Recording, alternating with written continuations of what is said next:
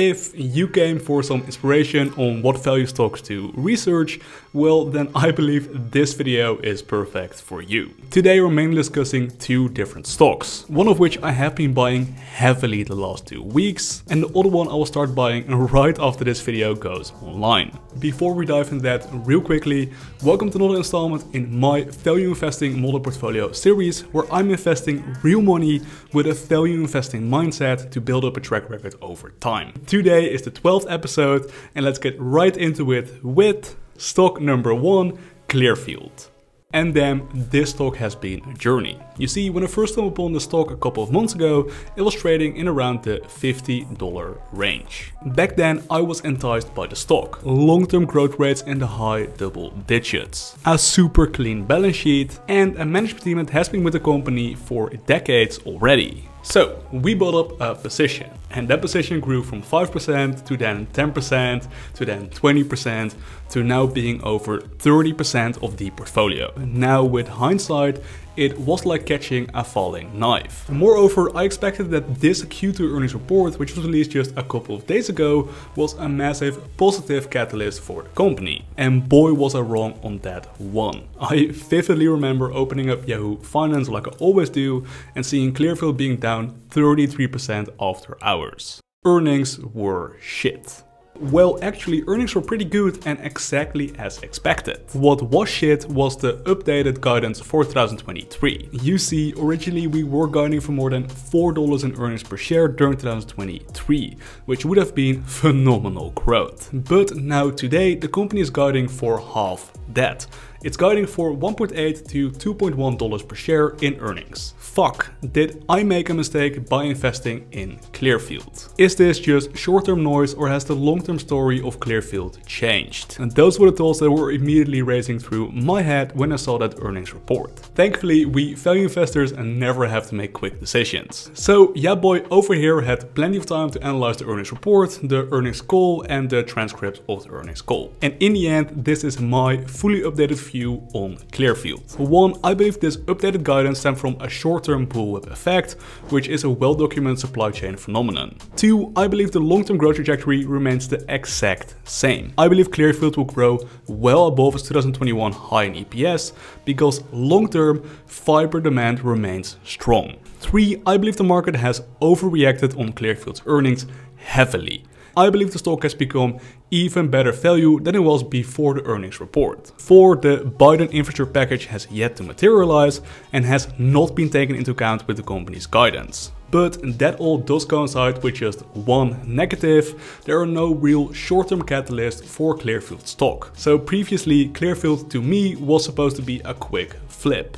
And that part of the thesis has changed. Now, because my short-term catalyst has dried up, I am planning on holding Clearfield for a longer time. I will be holding Clearfield stock at least until the sentiment around the company changes, and if that doesn't happen, then I will continue to hold until the business fundamentally changes. But the sentiment around the company is most likely to change when the direction of the earnings is also changing. So most likely you're looking around Q4 2023 or Q1 2024 for that change in sentiment. But that is stock pick number 1, Clearfield. And while sentiment around the stock is negative right now, I believe that is exactly where a value investor should want to be.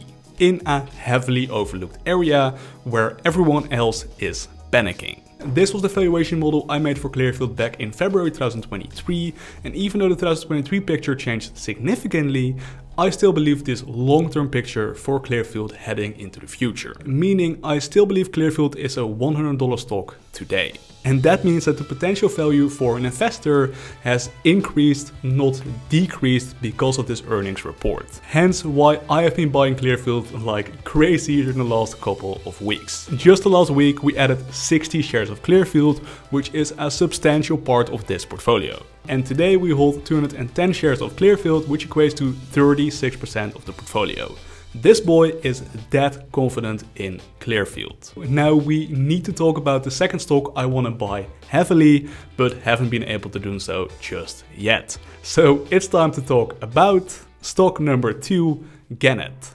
I believe this company is so extremely overlooked, it is actually insane. To give a bit of context, based on the 2023 guidance, an investor is getting a free cash flow yield of 25 to 35%, which is insanely high. This is deep value territory. To illustrate how heavily overlooked this company is, I was listening in on the Q1 earnings call just a couple of days ago, and I'm not kidding or exaggerating, but just 2 analysts were asking questions to the management team.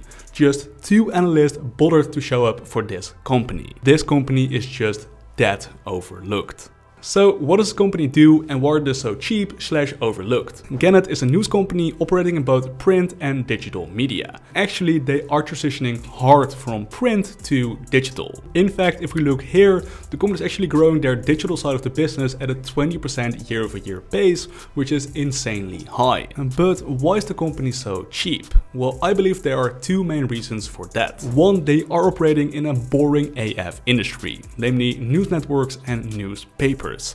This doesn't really excite investors. 2, the current debt position of $1.2 billion of long-term debt is quite high compared to the profitability of Gannett, which is a problem. Regarding the first one, that should be a positive to value investors. For some reason, boring companies are almost always a better investment than exciting ones. Regarding the debt, well, that is a fair worry indeed. The company definitely is over leveraged, but thankfully the management has identified this problem as well. To illustrate, the company paid back $37.3 million in debt during just Q1 of 2023. That is quite the fast pace. If management keeps this up, they'll be at significantly healthier debt levels reasonably soon. And those negatives stack up against this one massive positive.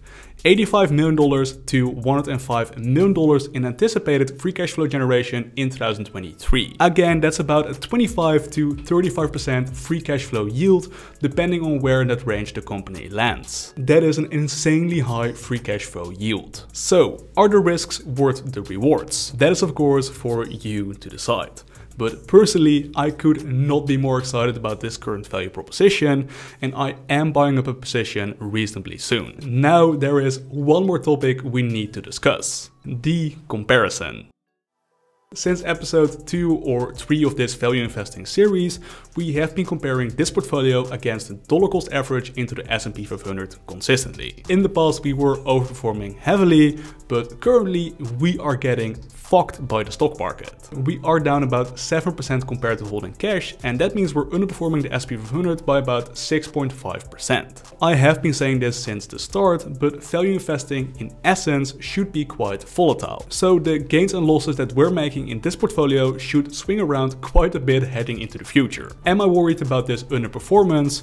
Well, no. I am super confident in the current holdings we have in this portfolio. I am super confident in the thesis we have created around these stocks. And again, as a value investor, I do not mind underperforming the market on the short term. This is all part of the value investing game. Investing, no matter which flavor you go for, should be about the long-term returns. Now, normally in these videos, I go way deeper into the specific transactions, how much I bought, for what price, that kind of stuff. But today I decided to go against that and mainly focus on the thesis behind the stocks. Let me know if you appreciated this updated kind of format. Still, I really want to share everything so that you at home can follow along. So here's the current Google Sheet breakdown of my portfolio. Here is a quick screenshot from the portfolio in my broker account. And here is a screenshot of all the transactions we've made over the last 2 weeks. So now that you all are up to date, time for a classic YouTuber disclaimer. While I am a registered financial advisor in the Netherlands, I do not have the legal capacity yet to give anyone investment advice.